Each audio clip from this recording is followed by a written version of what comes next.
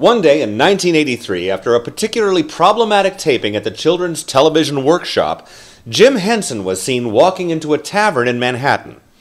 He sidled up to the bar, and who should he see, seated right beside him, but the one and only Edgar Bergen.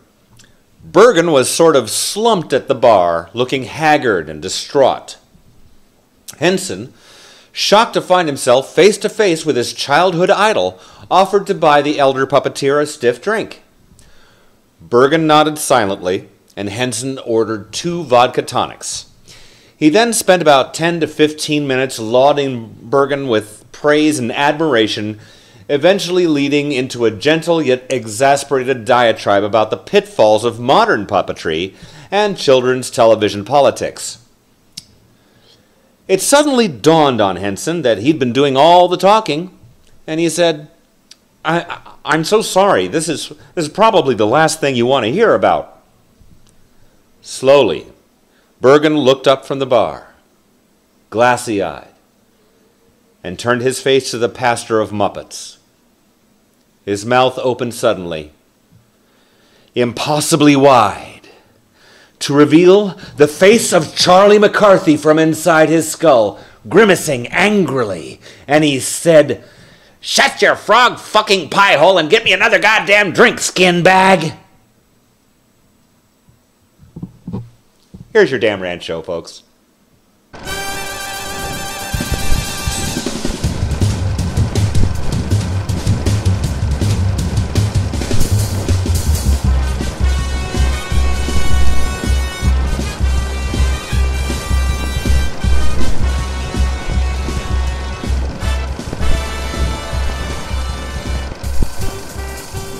Greetings and welcome to Film Rants, violently jamming its fist up the ass of well-meaning filmmakers since 2013.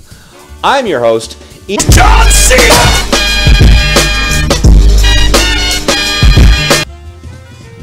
Seriously?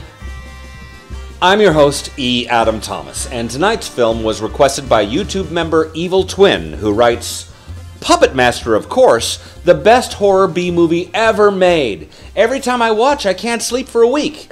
I collect dolls, and a few of them are puppets. After I watched this movie for the first time, I put them in a box and shelved them in the hall closet. Intrigued, I was, of course, obliged to take on the gauntlet and view this film, prepared to have my pants scared off. Made in 1989, this film spawned a series of sequels, and I had heard over the years that this film had a huge cult following. Directed by John Cena! Enough, goddammit, alright? Directed by David Schmeller, the basic premise is about marionettes that have been imbued with life by way of an ancient Egyptian curse. They lay dormant for about 50 years in an old hotel after their creator kills himself to avoid allowing his creations falling into the hands of, well, it's kind of hard to tell whether they're cops, secret agents, Secret Service agents, Nazi spies, or just a couple of German assholes in trench coats who are looking for some kinky puppet sex. Anyhow, 50 years later, a group of rather psychotic and perverted mentalists come to the hotel to pay their last respects to the husband of the hotel's current owner, who has apparently found the puppets and the spell and decided that the curse, or whatever it was, held the key to immortality. Of course, one mentalist is not a psycho or a pervert and ends up being the only one who can avoid being slaughtered by the deranged puppets and reanimated corpses. Although, he still manages to get the shit beat out of him. Now, to be perfectly honest, I had never seen this film prior to Evie's request. Friends had been telling me I should see this movie for about 25 years. But let's be honest, if I watched every single movie my friends had recommended to me, I'd still be in my mom's basement next to a ginormous stack of VHS tapes with only faint memories of what a real woman's tits actually felt like. It ended up being yet another one of those movies I ended up saying, I'll get around to it someday. Now, after seeing this film, I have to admit, I wish I'd watched it in my 20s instead of waiting until I was almost grandpa aged. It's really a badly made movie, but a lot of that badness is actually due to the fact that nobody behind the camera had any illusions that this was either going to be a great film or a huge moneymaker. I strongly suspect that about 80% of all of the cocaine consumed in the late 80s was snorted up by B-movie writers and producers. This movie is literally an 87-minute long line of coke. It's successfully funny in almost all the critically unintentional ways. Even back when Kermit was doing the ultraviolet coffee commercials in the 1950s. You know, people who don't drink Wilkins coffee just blow up sometimes. Oh, that's a lot of... See what I mean? But Jim Henson at least knew enough to keep his fucking forearm out of the goddamn shot. The acting is appropriately awful, with each character exhibiting the proper level of loony, cartoonish, pervy psychic archetype. And yes, that really is a thing, apparently. The main puppet, or whatever it is supposed to be called, is uniquely successful at being equal parts funny and creepy as fuck. It's not a movie that exactly went out of its way to be anything more than a weird, pervy, and creepy film, but I can't honestly say that there were any real scares, beyond the knowledge that none of the actors could ever look forward to better roles. One actor that for me did stand out was William Hickey, who played Toulon, the creepy old fart at the very beginning of the film that made the puppets in the first place. According to IMDb, he's actually had quite an auspicious career in film and television, but to be honest, he stood out to me immediately, remembering him as the ferret man from the movie Bright Lights, Big City with Michael J. Fox. And I think it was Kiefer Sutherland was the other guy. I'd love to show you a clip, but I don't have one. YouTube has them all taken down. Fuck you, MGM. Eat a bag of lion dicks. Anyway, tweaking on the strings of the malevolent Rantometer, we see Artistic gets a 3. Because, well, at least some of the puppets looked cool. At least they weren't a bunch of gift shop marionettes. The so-called main puppet with his spiky eyes named Blade did look pretty fucking creepy. I wouldn't want to find that under my bed at 2 o'clock in the morning. Even now. The others, well, not so much. Anyway, coolness gets a somewhat over-generous 3.5. If for no other reason than the unintentional humor is even funnier than most of the intentional gags.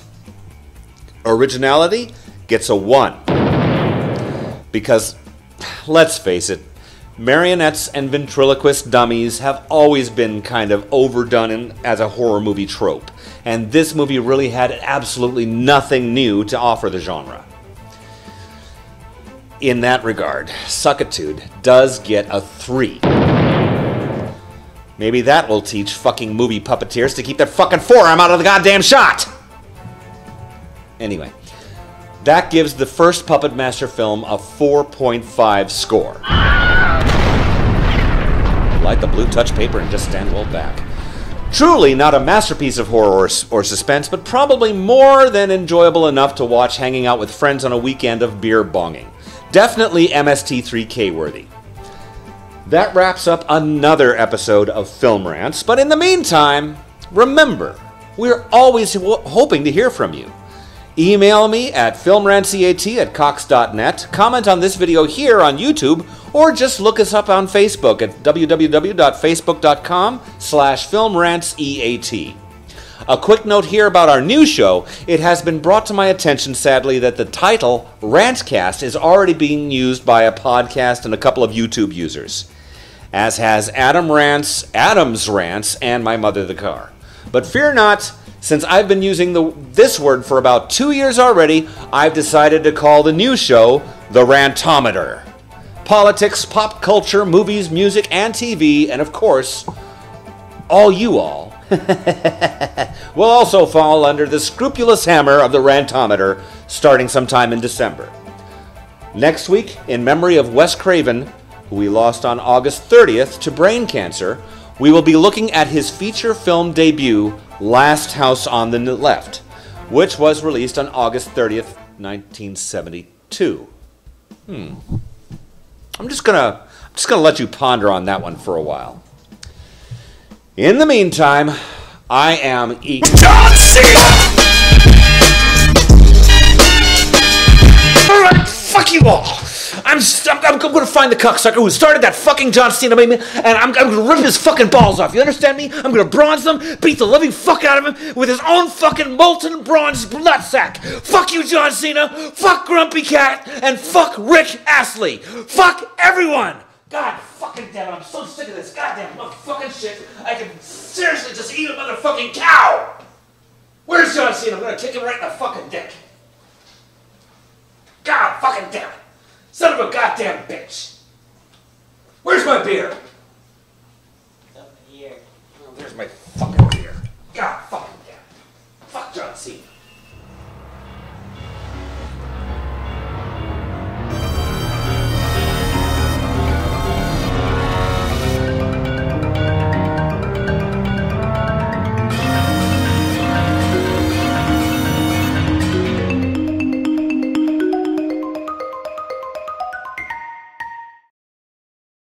Angry Men Reviews.